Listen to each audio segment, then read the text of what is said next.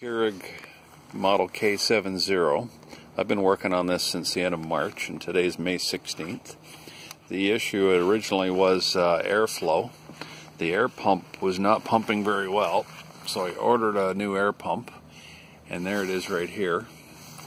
It took 5.5 weeks to arrive here from China, and they sent me the wrong pump. The pump is too big, but I figured it out and got it in there. When I started testing the unit, it was pumping water okay, but as soon as you put a K-cup in it, the air pressure would just drop right off. So today, I ripped it apart completely and realized here that there's two solenoids. There's one here, I'm not sure what that one does, but there's this one here, and it controls airflow. So it ventilates the tank as water's being pushed out.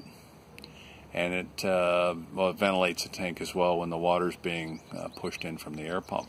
So I took it apart and found out that when it's closed, the air is still leaking through it. So I've done a couple of tests already, and I'm going to show you what happens now with a K-cup in it.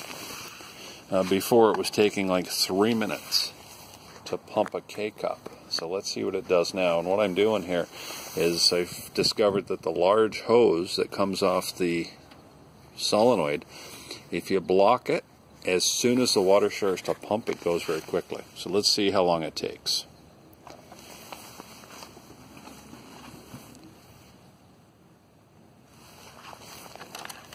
Let's try it again. There we go. Okay, we got water going in. And like I say, as soon as the pump starts, we're going to block this hose with my thumb. The air pump will start any second. Here we go.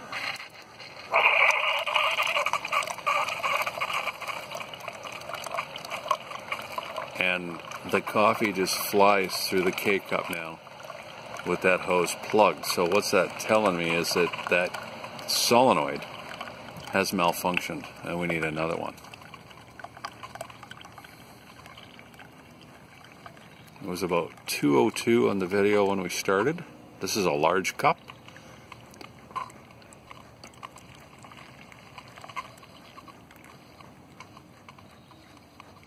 Oh, this is a very large cup. Wow. Uh-oh, water's not going to stop. Oh, just in time. So that took 44 seconds to do a large cup, which is awesome because before, when you're trying to push water through the K-cup, it was taking like 3 minutes. Okay, so I have a spare Keurig machine in the garage that somebody gave me. They junked it. I'm going to see if it's got a solenoid in it, the same type. If it does and it's working, I'm going to swap them out, hook the hoses back up, do another test and video.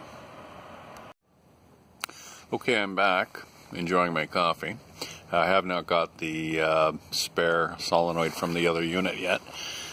I just wanted to verify a couple of things. I made an error in the first part of the video. So what happens here is when you first turn on your machine and ask for coffee, the water pump, which is down under the tank, you can't see it, but the water pump under here draws water from the reservoir and pushes it up into the hot water heater. So as the water level rises, the air has to ventilate. And the solenoid here, it opens up and allows the air out of that tank. Once the tank fills up with water, the air pump kicks in. Your air pump down here, it kicks in, starts pushing air back into the water heater. The solenoid has to close so that the air doesn't evacuate to the atmosphere again. So it closes up, plugs up the circuit, allows full pressure into the tank, pushes water out and up through here. Now, one thing that I've done initially, because I thought it was acting up, was I took the one-way check valve out of here. I don't believe that was a problem now. And what I'm going to do is when I get the solenoid from the other Keurig, if it's the same type, I'm going to put it in there and test it, and if it works, great. But I'm going to put the one-way check valve back in here, and we will test it out. So once all that's done, we'll do another video, and I'm going to put all 3 videos together. So here's another dead unit somebody gave me. It was plugged. I've already unplugged it. It was unplugged. It was plugged up in here. That's where the water goes into your cup. The one-way check valve I took out of there too. I got to put it back in. But this is a model B, as in Bob, 60 B60. The water pump on it right here.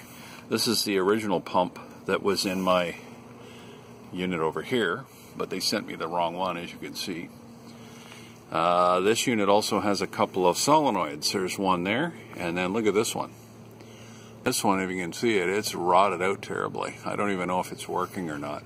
But I'm going to pull them out and have a quick look. If they're the same as these two, I'm going to put the good one back in my K70 and see if it works. And then just order probably 2 solenoids and replace them. Because the unit itself, once I got it unplugged, is working okay. It's not 100%.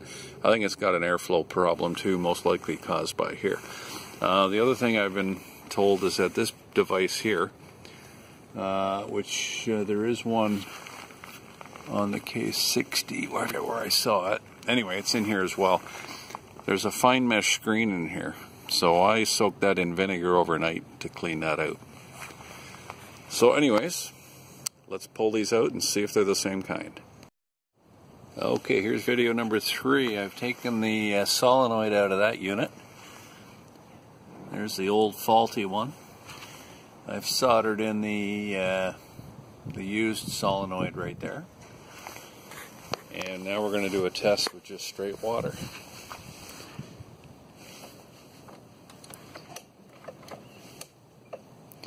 Let's see how long it takes.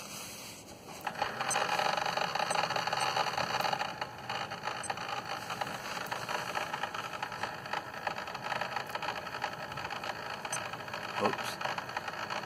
I started my stopwatch too early. There it goes. Started at 46 seconds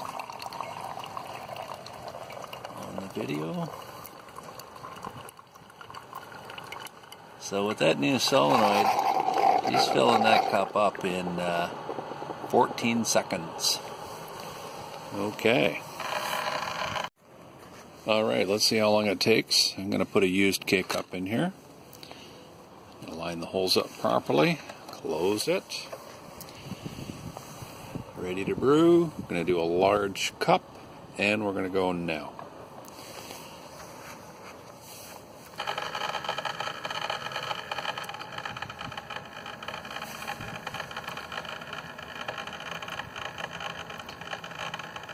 The pump should start any second. Drawing water in still. Here we go. Let's see how long it takes to pump it through a K-cup. Got a large brew selected. I'm using a large cup this time so I don't have an overflow problem.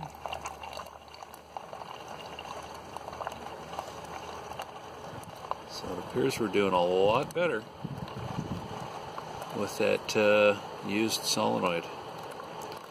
I checked it before we did the video and it was locking up.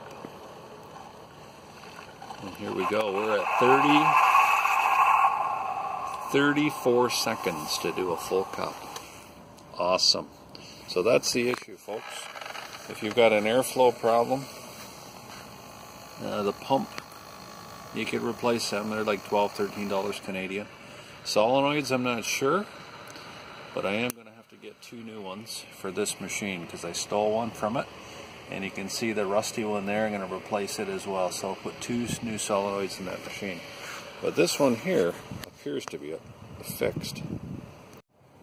Okay, here's the last segment. I'm not going to show you rebuilding it because there's enough videos out there on disassembling and reassembly. But I've got both the solenoids remounted, reinstalled. I've done a test already with water and it's working fine. I've put the check valve back in. As you can see, I haven't done it up yet. I got a tie strap here, but the check valve is back in. There's a K-cup in here, and let's see how long it takes.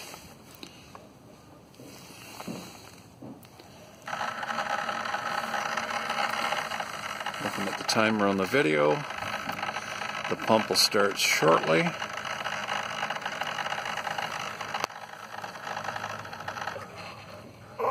There we go.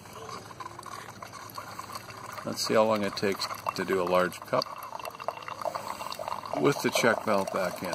Hopefully 40 to 45 seconds.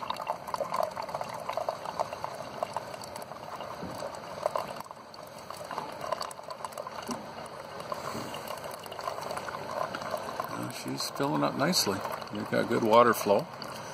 So obviously the check valve initially was not our problem. Definitely an airflow problem. New pump, new solenoid. And we're at 37 seconds. So that officially, in my opinion, is fixed. Have a nice day.